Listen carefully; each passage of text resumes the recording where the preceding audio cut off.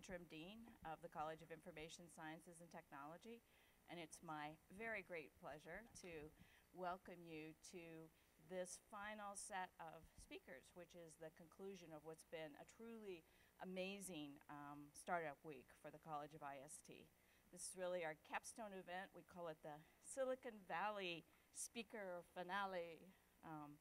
But before I introduce our first speaker, I wanted to take just a minute to think back over the week and how amazing it's been with all the student competitions and pitches. We had the startup tank this morning. On Tuesday, we had demos and speakers over here at the hub in our Innovation Expo. We've had lots of just amazing visitors who've come and given very inspiring talks, met with students. We had a great event last night where we got to get together informally and exchange ideas, and I saw lots of connections being made. And so one thing to think back is all the connections that have been made during this week. It's really amazing. So I think that if you think about all that, you will see how much the energy and passion and all the attention towards innovation has really inspired everybody, from people who actually work at this for their life to students who have dreams of doing this in the future. And I'd also like to thank President Barron, who, as some of you know, has helped to support this event in various ways, including coming to our event last night to announce the winners and the prizes of our various competitions. So, his support has been very important, and we hope that that will continue in the future. And of course, what we've done is very much akin to some of his themes these days. So we're really, really excited to be a part of that, and I hope we will continue on further. Now, before I introduce our first speaker, her liaison, Becca is going to give the rules of the house. Hi everyone, just a couple housekeeping things. We ask that you please silence your cell phones, give your full attention to Adora. In terms of questions, we will be taking them at the end through a couple different methods. First is through Poll Everywhere. What you can do is you can text IST Startup, one word, and then a space in your question to 22333.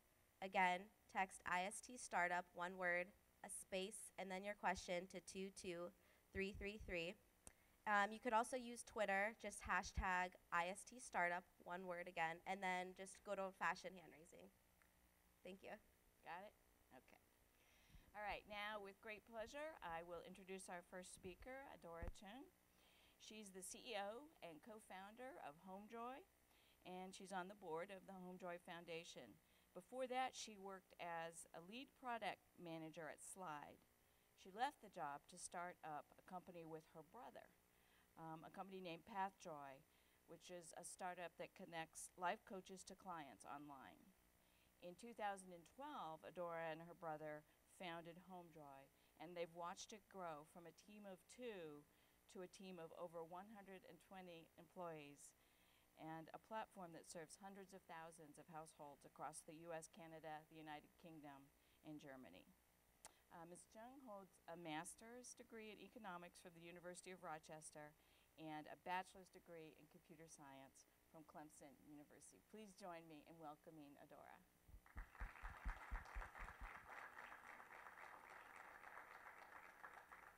We're supposed to look at the camera. Maybe not. Okay. Cool. Hello, how's everyone doing today? Awesome. So I'm going to chat with you guys for 15 minutes, but I want to mostly take questions because I think that's usually most instructive.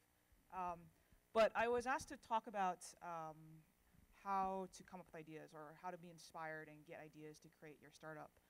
And so maybe let me go quickly about Homejoy, and then how Homejoy got started and how we came up with the idea. It was a very long, crazy process, and then we can get into questions. So Homejoy, if you guys don't know, we are the Get Help button for every home. So what that means is we are the easiest, most convenient way to connect with home service professionals. And so if you want a cleaner or a handyman or a carpet cleaner, you just come to our site, tell us a little bit about what you want, and then we send someone that's very well qualified to your door at the date and time you want them. So it's a quick 1-2 minute process, and then you're on your way. So we could talk about Homejoy all day long, and I would love to do that, but I think, for the purpose of this today, I wanted to talk more about how Homejoy got started, because I think it's instructive in things not to do, and then you can back out what you should probably be doing.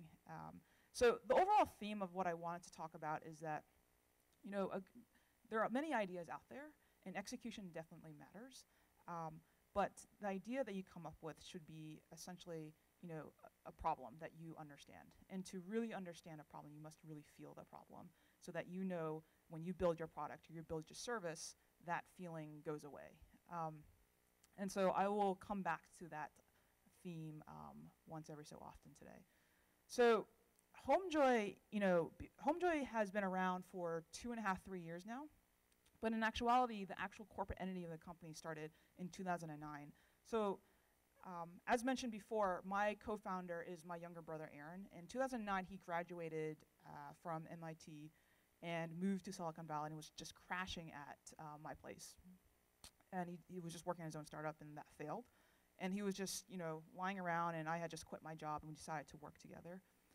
And our mission at that point was, hey, let's build something that makes people happy, which is super generic, and you can do many things to fulfill that kind of mission, but we just knew that's what we wanted to do.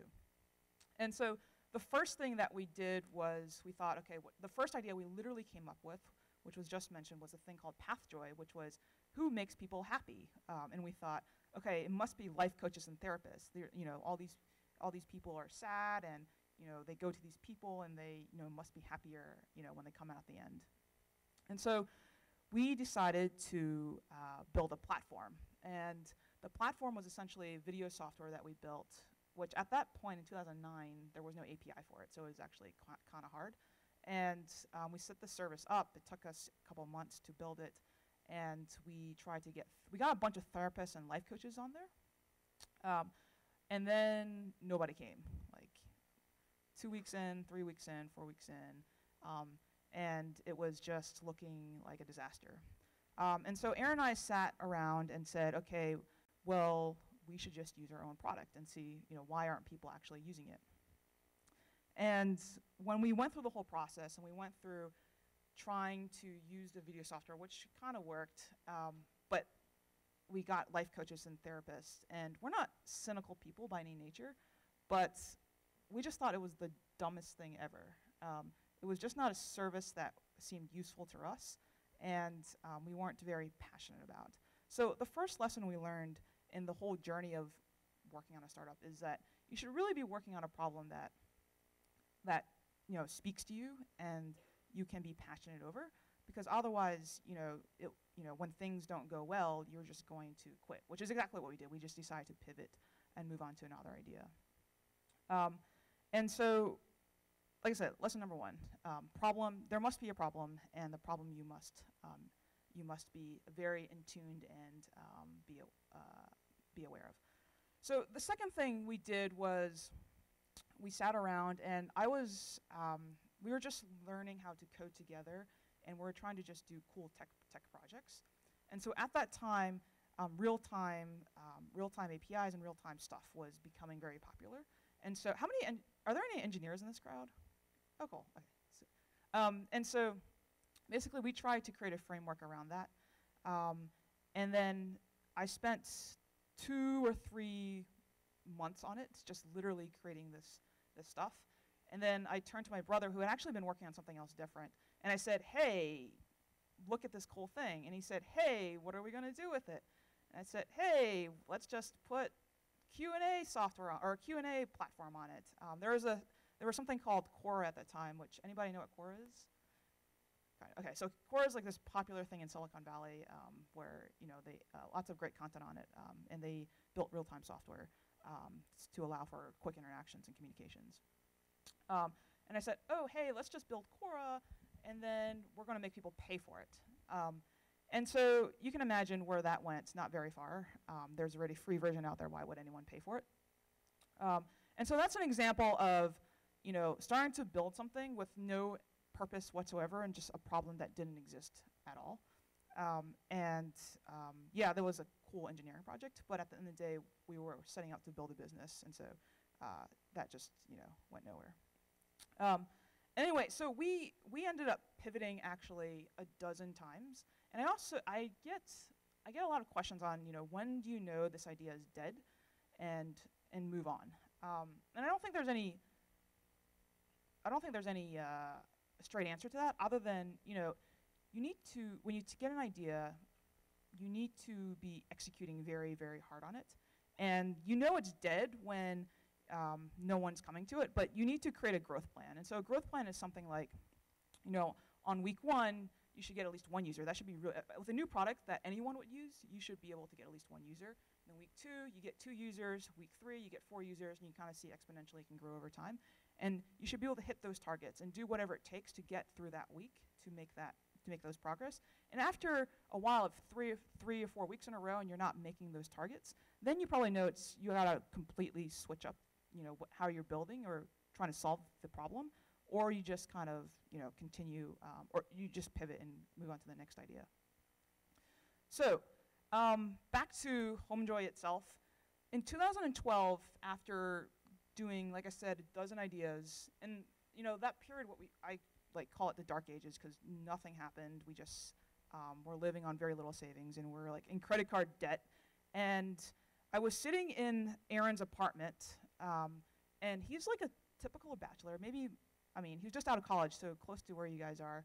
And he never cleaned his place, and his bathroom was nasty, to the point where I would literally walk 3-4 blocks down the street to go to a bakery and buy a coffee so I can use their restroom. And I would just complain all the time, we have to work in your place. Can you please keep it clean? That feeling when it's clean, you are productive.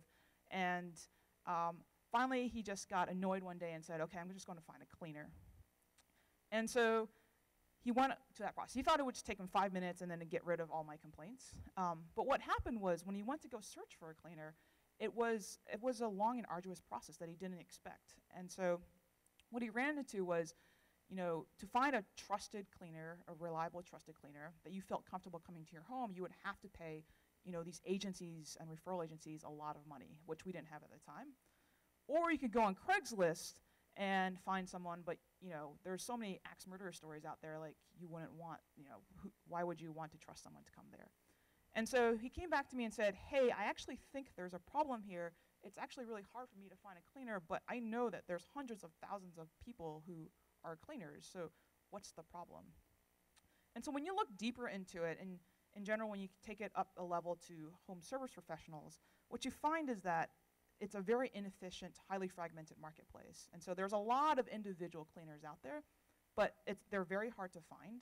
They're very hard to discover. And on top of that, if you can get in touch with one, it's very hard to schedule because they're probably really good, and that's why you got in touch with them.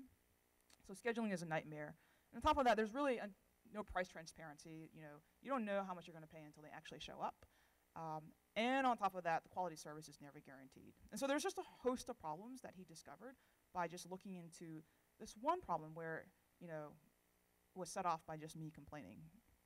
And so here, it's a problem that, like I said, and coming back to the original theme, it was a problem that he really felt, which was Adora, me complaining to him all the time.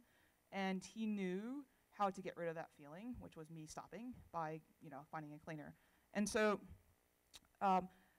so he came to me and said, hey, let's look at this. And so we looked at it, and it turns out cleaning industry is an extremely large market. When we started this, I thought, it was going to be, a lifestyle type business. You could make a few $1,000s and that was it. But it turns out that it's not. It's a multi-billion-dollar industry. And if you are able to aggregate all the folks into one platform, it can be pretty profitable. So what the problem was, okay, we decided let's put a booking flow up online, and let's see if customers come and try to just book a house cleaning. So we did that. We did it over the weekend. It was very quick, and nobody came. So this felt like 3 years ago with PathJoy, with the life coaches thing. Like, just no one wants to use this product. But then what we decided was, okay, we need to actually validate that that its idea is good or not. And so we went and hustled, and we went to street fairs, and we guilt tripped people into booking cleanings there. And so then eventually we got 1, 2, like I said, we had a growth plan. We got 1 week, 2 the next week, 4 the next week, so on and so forth. So we started seeing demand, which was great. But ultimately, the real test of whether you have a good idea is they book the cleaning, they get the cleaning, and then you do the cleaning well, and then they come back and book another one. So kind of the idea of activity and repeat usage is very, very important. So to quickly go over on the other side, we got all these cleanings booked, and then we tried, and then our other customers actually cleaners themselves, cleaning professionals themselves, and we contacted, a dozen or so, and all of them said, I don't want to work on the platform. And so we had all these cleanings, and what we just sat there and said, oh no, what are we going to do? So we decided actually to go clean ourselves, and we went. This was in Mountain View, California, which is like 30 miles south of San Francisco. So we show up to the house, and I remember the first house I went to. This guy named Joe, and he had basically said, I have a post-construction cleanup, which I've learned this is not what we should have been doing. But we showed up. It was a 9,000 square foot house in Los Altos Hills, and it was clean, actually. It looked clean, but the problem was they were just finishing up construction, and so there was a lot of dust everywhere. And so we sat there for literally 3 days straight cleaning with paper towels and Swiffers and stuff like that, which I come to learn actually there's a machine that you can do it in like an hour. You just go around doing this. But we didn't know what we were doing. But the point is that, we have a two-sided marketplace problem, and we need two sets of consumers. We need to drive value for not just the clients itself, but the cleaners itself. And so we learned a lot. One, we were really shitty cleaners, but two, that this was hard work. And so, long story short, we set out to go find and validate this idea for the cleaner side. And what we found was, for the cleaners, they're usually individual sole proprietors, and they aren't able to scale up their operations very fast because they don't have the systems and tools to do so. And same with cleaning companies. They're usually very much small mom and pop companies or small franchises, and they're often only have 12 or 13 cleaning professionals in the business because they don't know how to get further than that. It's things like, trying to schedule 12 to 13 cleaners all at once for the next day. This is actually a very hard problem. Software can solve it in under a second, but if you're just doing it manually, it requires, a lot of smarts and, sometimes a couple people. So, and on top of that, the traditional offline buying behaviors of is for products. In the 90s, Amazon solved it, so people started trusting. For products, you can click a button online and it'll actually show up to your doorstep. And then these days, people are trusting services as well. So Uber obviously is the big example, and Homejoy for home services. And so for the individual cleaning professionals who were hustling on the street in the offline world, they still do that today, it was clear that the value proposition to them was, I need to be on the online world, and Homejoy platform was the way to do it, because that's the only way I can get clients now and in the future, or a lot of clients now in the future. And so we set out on essentially a roadshow of talking to tons of individual service professionals, or cleaning professionals, and one by one, after the first cleaner we brought on the platform, I still remember to this day, her name is Stacy, and I sat in the San Jose coffee shop with her for many hours, convincing her that this was great, and she finally signed on. And it's always getting to that first person, and then you build confidence and everything starts rolling from there. So all this is to say, to even validate the idea, it takes that was a 1 month process. It takes a really long time, and you just have to you have to do two things. One is you have to get out of your seat and actually talk to people and get feedback. A lot of people, there's a lot of articles out there about metrics and tracking things and being extremely quantitative. But in the early days, when you're trying to validate something, that doesn't matter. What you need is qualitative feedback. You need your gut and make gut checks. And until it starts growing, until you have, thousands of users, like metrics don't really matter. It's about building a great product that people will keep using over and over and over again. I lost my train of thought. Yeah, so I think like coming back to my original theme, which is, again, have a problem, really understand it, and really be a problem you can be passionate about. So I think while you're in college, is everyone in college? Is everyone students here? Is that, okay, cool. So, one of the things I wished I did in hindsight when I was in college was I wished I had spent more time coding and working on projects and just tinkering with things and just exploring things. I don't think you can build a startup by searching for an idea, like deeply searching for an idea and just sitting around and thinking of things. I think you just need to experience life, and you need to have the problem come to you, and that's when the best ideas occur versus, like I said, searching for it. With that, I think if there are any questions I can answer, I'm happy to take questions.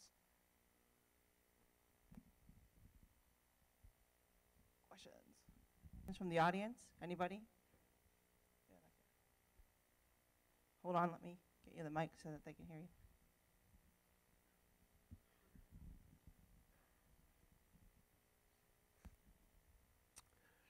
Do you have any advice on how you would maybe stay motivated after facing rejection? Because obviously you guys have pivoted multiple times. So, I mean, a lot of people will get down after a couple of times getting rejected. Do you have any suggestions on how to stay motivated? Yeah. My co-founder is my younger brother, which could be a disaster, or it could work out great like it has. I do have 2 other siblings who I absolutely can't work with. So having the right co-founder is to, when you're down, for them to cheer you up, is very important to have that cadence. Beyond that, the way we pushed through was essentially saying it's execution that matters, and the idea, if we just kept executing an idea after idea after idea, we would eventually we would just randomly come to an idea that would work. And so we just kind of stuck with that train of thought. Hard work is the easy part, actually. It's just randomly falling into an idea that actually works. That's the hard part. And after some point, we also created a cadence. Like I said, if you have a growth plan, then you feel pretty confident when the time is to move on to the next idea. And every time you start a new idea, it's like the best time ever, because you can think of so many possibilities of how to go about doing it. And solving it, and so it's actually quite fun to start over before getting into the nitty-gritty of things.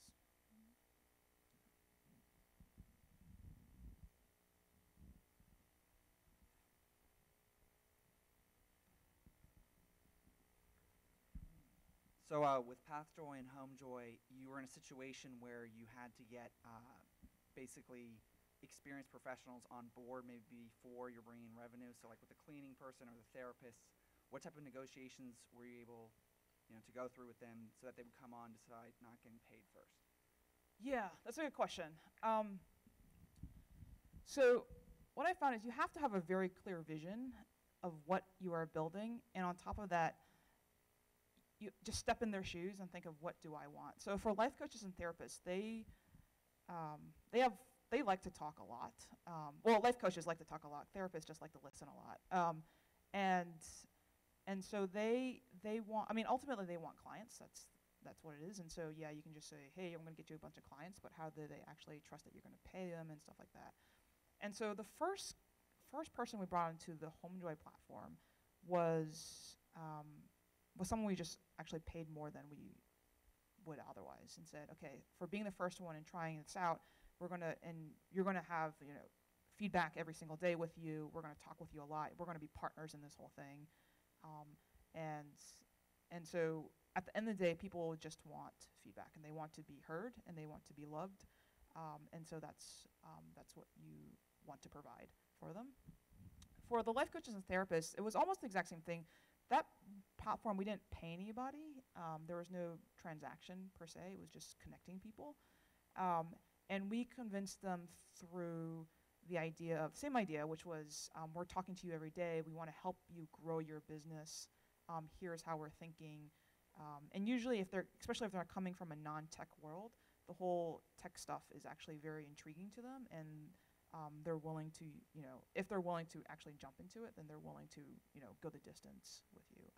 But just making sure that you're talking to them every single day is very, very important, so that they know that, you've got their back.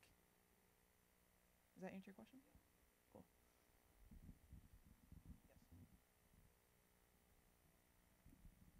So you mentioned how working with family could be either like a great idea or a bad idea. Do you have any specific experiences or examples of how working with your brother has strictly impacted your business as opposed to working with someone that you're not related to? Yes. So I've worked with friends, and I've worked with Aaron, my brother. I think when it comes down to really tough times, like family will never leave. And if we rarely got into arguments. Actually, we're pretty chill people, and so arguments are really lame. It's just like us, like no, okay, and then it gets solved. But at the end of the day, like there's also the higher power of mom there. So at the end of the day, we can't. There's a stopping point. I think with friends, the difference with friends or people you don't know as well is that there's always this barrier of having to say nice things and trying to not say what you really mean because you feel like it's either too blunt or it's mean or whatnot. But with your siblings, you've grown up with them, and you just say whatever the hell you want, and they rarely take offense because they just get it. They get who you are. So I think that's the main difference, and it allows you to drive decisions much faster. But also, there are many people with best friends and great friends who are the exact same way. I think the tricky part is that sometimes you have to make tough business decisions that are impactful, and you have different preferences. And so in those scenarios, it can get pretty tricky, and it could strain a relationship. But I think so long as the communication is always blunt and honest, and you just commit to that, then it works out. Yeah. I think we just,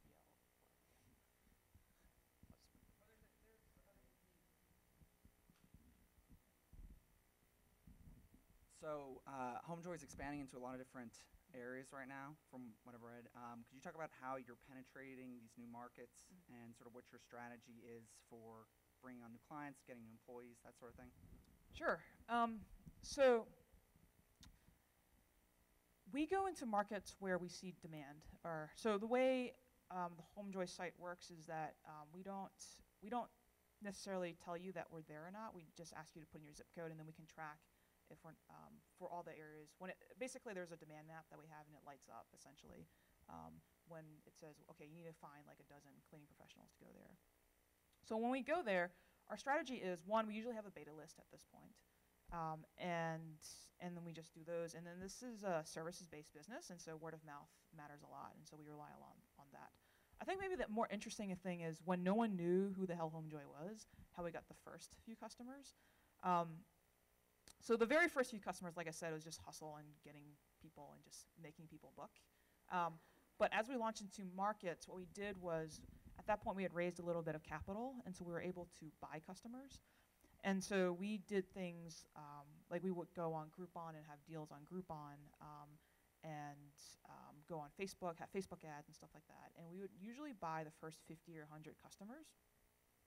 And then what we would see is that, especially in dense areas like New York City, or especially in San Francisco. Well, San Francisco we did differently, but just say New York City, where it's very dense. You buy the first 100 customers the first week, and then it becomes 300 almost immediately the second week, and you don't have to buy as many because you're relying a lot on that word of mouth that's happening.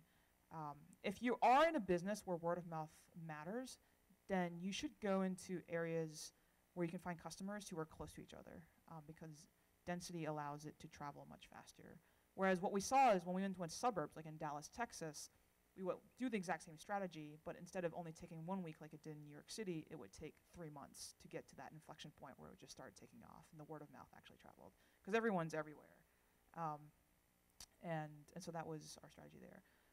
For the cleaning professional side, we just use Craigslist ads. So anywhere where people are looking for this kind of work, we just go there and put ourselves in front of them and convince them that this was a great opportunity for them.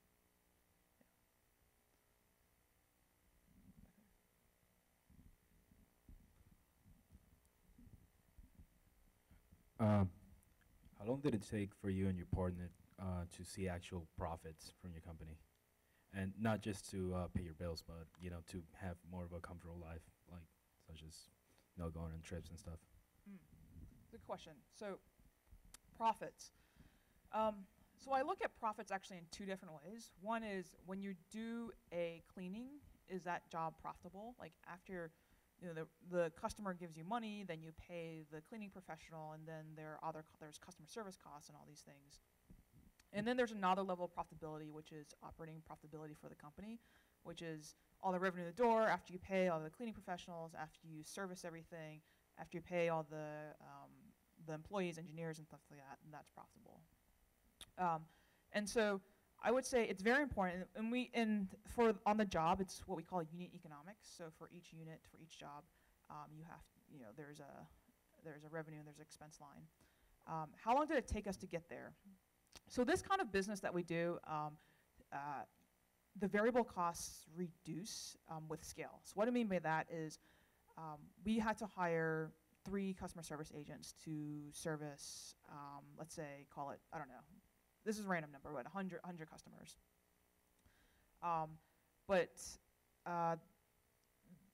At 200 customers, we only needed 3. At 400 customers, we only needed 3. So you get my point. The variable cost of a customer service decreases over time. And so there's a certain point of scale where the job becomes pretty profitable. So how long did it take us to get there? I think it actually took us, for each market, it took us about 5 to 6 months to get there. And so that meant we did have to raise money to launch new markets because we were just unprofitable for some time. Now, in terms of company profit, like the company being profitable itself after paying employees and insurance and whatnot. So I think there's 2 philosophies there. There is you can make profit and just keep making profit and distribute it amongst everybody, or you can make profit and redistribute that money into growing the company, like buying more customers and stuff like that. And for startups, I think for me, startups is about growth. It's about foregoing stability, foregoing those profits for now to grow the company. And so that's our philosophy. So right now we are not profitable because anything we make, we just invest right back into the business so that we can get to we can win essentially at the end of the day. For me, Homejoy is about building a household brand name. It's about being the most trusted brand in the home. And so I need to be at millions of customers of scale before anything else. And so I'm going to do whatever it takes to do that. That being said, you don't want to be so unprofitable that you have to keep raising a shit ton of money. That's not good either. So there's a fine balance there. But yeah.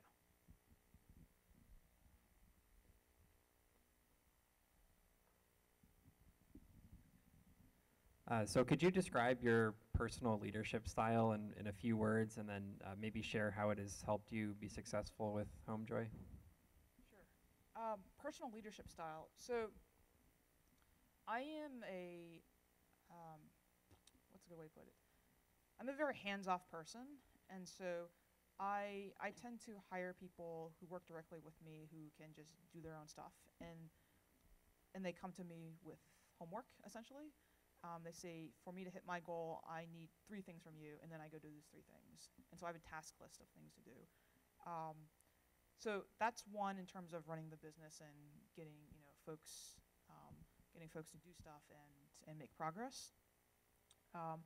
I think the style I have taken, though, in terms of setting the vision for the company, kind of culture and things like that, is we come from, like, our first value is, core value is nobody is above any job.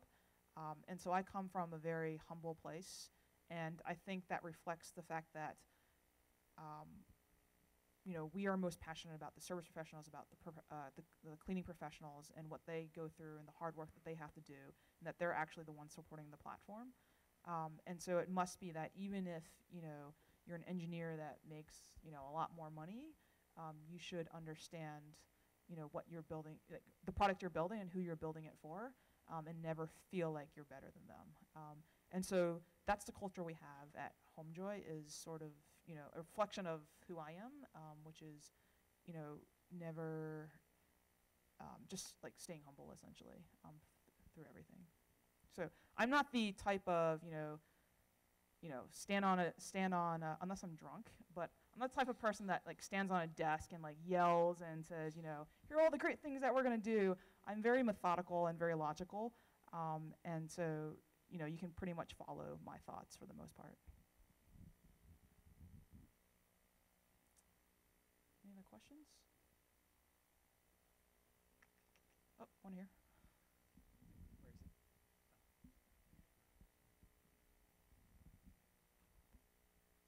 What would you say is the main thing that has contributed to your success? The main thing that's contributed to my success. I think that's a good question. So I think working with my brother has helped a lot, because he always has my back and I always have his back, and we can speak very fluidly with each other, which makes things, like I said before, makes decisions go much faster. And you always need to, like, the thing that stops most startups is indecisiveness. It's like, or trying to do too many things at once and getting stretched too thin. So those things were solved because of who I work with. But I think ultimately for anybody, like, success is perseverance. It's just, you know, I'm going to tell you now, like, if you're going to do a startup, it's going to take so many years, and it's going to take a lot of hard work and like very little sleep to get where you want to get. And it might not work out, which really sucks. But if you have the perseverance to just keep on going and keep chugging along, like, the probability of something good happening increases along the way. Very slowly, unfortunately, but it does increase. And so I think if you're going to do it, you just gotta commit to it, basically. And I think that's important. So, how many people are going to do startup? Like, does anyone have a startup right now that they're doing? Oh, okay, cool. Okay, we have a question from Pool Everywhere. Yeah. Recently, there's been a lot of media coverage concerning gender discrimination in the tech workplace. As an Asian American and a female, do you have any sort of response to this? Ooh, tough one. So I think gender discrimination. So I think it does exist in the world of tech, and I think it's a difficult. I haven't honestly fully wrapped my head around the whole debate, but I think there's two things. One is, in the tech world, you know, there's a premium for being an engineer, and you know, there's just a lack of female women in engineering, and so it breeds a whole, you know, like-minded people come together and they work well together. That's fine and all good, but if you have someone that's kind of different coming in, how do you react to that? And that reaction is very important. So I've been fortunate enough to be in community, to be parts of startups that are very female-friendly and where I don't feel like an outcast. And so I personally haven't had any issue, but I definitely do not discount the issues other people have. I know that exists. I think the problem is really, it comes down to people not realizing their actions, and I think it comes down to subtle biases, where people don't actually realize that they have a bias. Like, they say they're fine, but they're not really fine, and people have to come to realization that that's happening. But anyway, my take on it right now is that I know it's a problem, and it's something that I'm actually doing more research on myself to see how I can help with that. I have a question too. You have clients or customers in other parts of the world, right? Have you noticed anything special? I mean, I think about, home services in England or Germany or wherever, and my impression is that they're a little different. And so I'm just curious if you have encountered issues having to do with the internationalization of your concept. Yeah, so that's a good question. So there are definitely culture differences between, we're in Germany and London. So London is actually quite similar to New York City, so there's not much difference there other than they say words differently than us. In Germany, there are some little cultural differences in how the expectations as customers, and also, well, it's mostly expectation setting, but everywhere people's idea of clean is different, even in the U.S. And so what I have noticed is actually people in the Southeast are friendlier than folks elsewhere, and so they give better reviews. But that doesn't mean that necessarily we're doing. We have one last question we've been asking all week for our speakers. Could you share what you believe the next big thing or the next big wave in your industry is? Oh, okay, that's a good question. Next big thing. I believe so. So I'll speak to the home services industry because that's what I know best. So I think Homejoy in its carnation today it's essentially you can pick up your mobile phone, you can press a button, and someone comes to your place. I think the next carnation of it is you're living in your home, you don't even need to really push a button because through actions that you've taken, through booking a cleaner or whatever, or through getting grocery deliveries or whatnot, there's enough data out there, private data, of course, where things can be predicted of what you want. And so it's things like, just coming home from work and the groceries are, the 10 grapes you always want in the refrigerator is there, to knowing that your refrigerator is about to probably expire. It's about, it needs to check up, and for someone to contact you and tell you, let's get that checkup to her. And so it's about living in a home that's smart, but also living in a home where you don't have to worry about it, and you can just live, carefree, stress-free all the time. So. Thank you, Adora. Thank you very much. Let's have a round of applause for Adora. Come on up. Our next speaker will be Trip Adler in about 15 minutes at 1:15. In the meantime, feel free. There's snacks on the side and in the back. Grab a beverage, grab a snack, and if you don't have your IST